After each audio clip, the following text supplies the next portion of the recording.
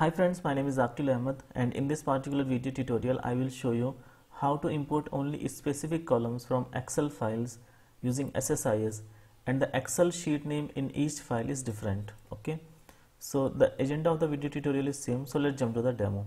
In my D files location I got several Excel files, and if I show you the data in the Excel file, then it contains some like person's ID, first name, last name, email and gender, and this is the sheet name.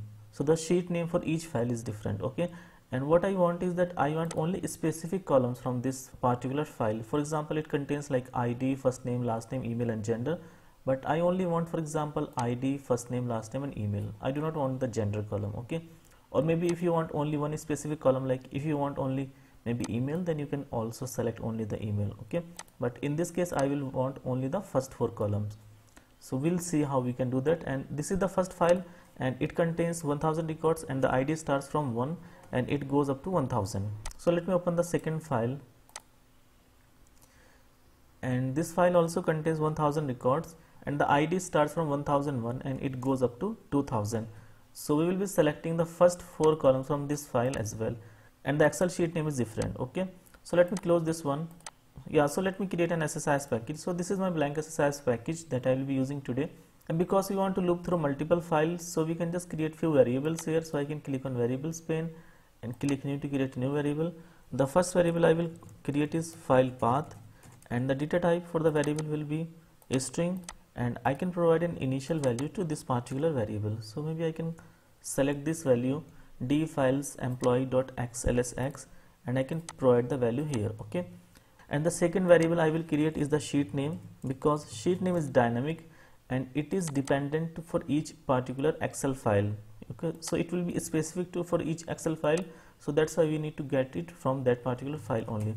Sheet name for the employee.xlsx sheet is data, so we will provide data dollar here. Okay, and now we can just drag and drop the for each loop container into the control flow window, and then we can configure the for each loop container here.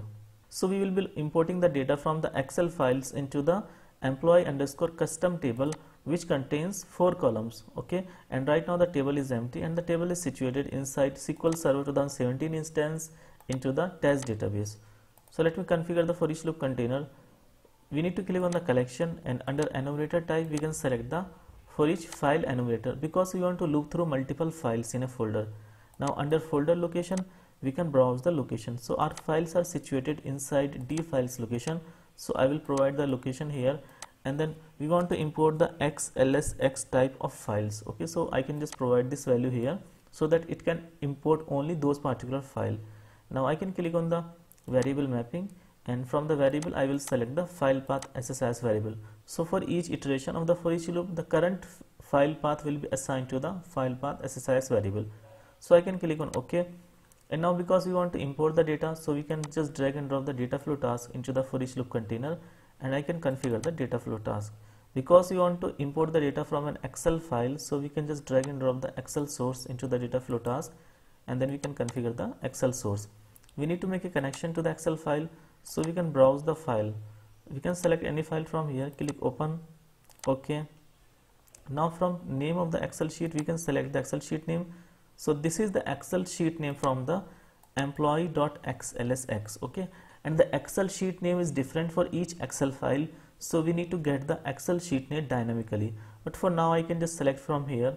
I can go to the columns, click OK, and now I can just use the OLEDB destination to write the data into the SQL Server. So I can just connect the Excel source with the OLEDB destination, and I can just configure the OLEDB destination here. I need to make a connection to the SQL Server database, so I can click on new, and I can select the connection. If the connection is not available here, then you can click on new, and then you can just provide the server name and then the database name. But our connection is already created, so I will select this connection and I will click on OK. From data access mode I will select table or view fast load, so that it can do the bulk insert. Now from the name of the table or view I will select the employee_custom, and I will click on mappings to make sure that all input columns have been mapped with the destination columns. So this is good, and now I can click on OK. So far we are good. Now we need to make the Excel connection manager dynamic, because if you see here the property Excel file path, this is currently mapped to the D files employee.xlsx, but because we want to loop through multiple Excel file and we want to import multiple tables, so we need to make this connection dynamic. So we can go to the expressions, click on this one, select the Excel file path property, and we need to assign the value of the Excel file path from the variable file path. So just drag and drop it into the expression, click on evaluate expression. So this is good, click on OK. So now when the for each loop container will run, the value of the file path will change, and that value will be assigned to the Excel file path property. Okay, so the value of the file path will change and it will import the new file every time. Okay, so this is good, but as of now the connection manager is dynamic, but this sheet name of the sheet name, this is hard coded, so we need to make this the sheet name dynamic as well. Okay, so for that what we can do, I have created another video actually recently, and I will share the link of that video as well if you want, like how we can get the sheet name dynamically. But I already have a code, so maybe I can just drag and drop the script task into the for each loop container, and I can just copy paste the same code here, so that should be fine. So I can just right click and configure the script task. In the script task we will write code to get the sheet name dynamically for each specific Excel file. From the read only variable I will select the file path SSIS variable, because file path will contain the path of the Excel file. And now under the read write variable I will select the sheet name, because we will be inserting the specific sheet name for that particular file into this particular variable. Now I can click on edit script so that it can open the script editor for me. So we need to wait for a bit until the script editor can be opened. Alright, so the script editor has been opened, and I already have some code that I will share with you. So we can copy this code from here and we can paste the code here. Alright, so the code has been pasted. So now you can see a red line just under the office, so it means that it is missing a namespace. Okay, so we need to add a namespace here. So you can just expand the references, right click and click on add reference, and here you can type Excel and just press enter, and you can see a library here, Microsoft Excel 16.0 object library. So you can just select this one and click on OK. So this will add a reference to the microsoft.office.interop.excel. okay, so this one it has added, so we are good here.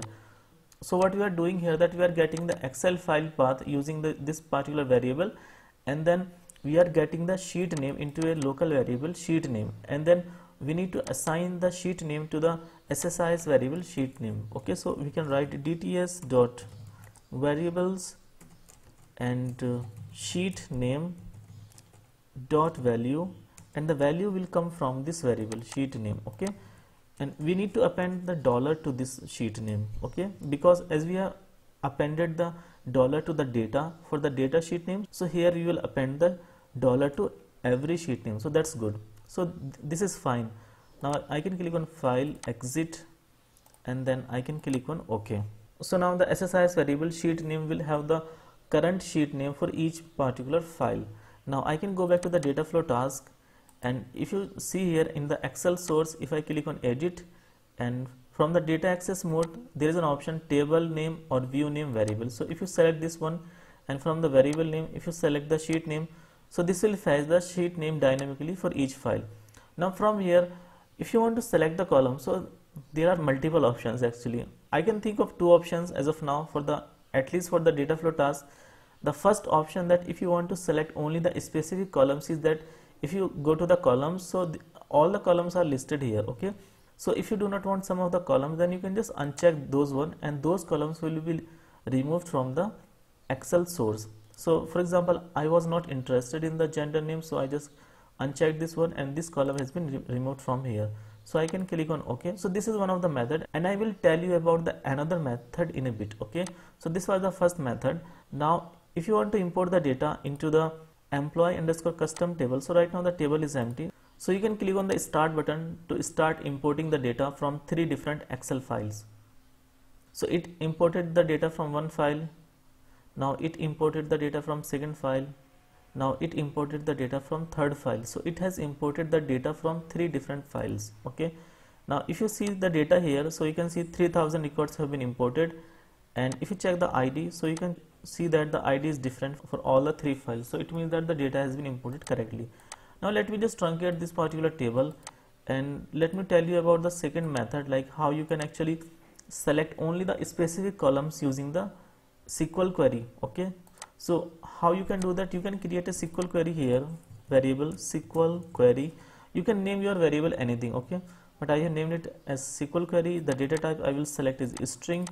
And now what I want to do is that I have written the query here actually, okay, and let me paste it here inside the expressions. Okay, let me remove this dollar from here because the dollar is already in the sheet name. Okay, and let me put a double quote and end the double quote as well. And now let me open the Excel file and show you like how this query will be configured. Okay, so if you see here, this is the first column number A, this is the second column B, this is the third column C, and this is the fourth column D. So we are interested in the data from A1 to D. Okay, so we can just modify our query accordingly. So from here we are interested A1 till D, so we can provide the value D here and it will select only those specific columns. So I can click on OK. Now I can go back to the data flow task, and from Excel source I can right click and click on edit. From data access mode I will select SQL command from variable, and from the variable name I will select the SQL query. So it will select the data only for these particular columns. If you click on the columns, so it is saying that the Microsoft Access database engine cannot open or write to the file. It is already opened. Because the file is already opened, so that's why it is not able to open it again. So I can just close this one and then I can click on the columns again. Now it is able to open it. So now if you see here, from the source itself it has not selected the gender column because we selected only the 4 columns, so that's why it has selected the only the 4 columns from it, and the gender column is not available here. So I think this should be the faster as compared to the previous method, because in the previous method the 5th column was available and we have unchecked that one, but in this particular case the 5th column is even not available, so it has not selected that column from the scratch. So I can click on OK, and right now the table should be empty. Yeah, the table is empty, so I can just click on the start button and I can just reload the data again. So it has imported 1000 records, it has imported second file, and now it has imported the third file. So all 3 files got loaded successfully. And if you check the data now, so you can see here the 3000 records have been loaded, 1000 records have been loaded by each file. So I think this is good. So this is how you can just select specific columns from each Excel file, and then you can load the data, and the Excel sheet name is getting dynamically selected from the Excel file. So I think that's it for today's video. Thank you guys for watching the video, and if you like the video then please click the like button. Do subscribe to our channel, press the bell icon and click on all so that you will be notified every time I upload a new video. Thank you so much.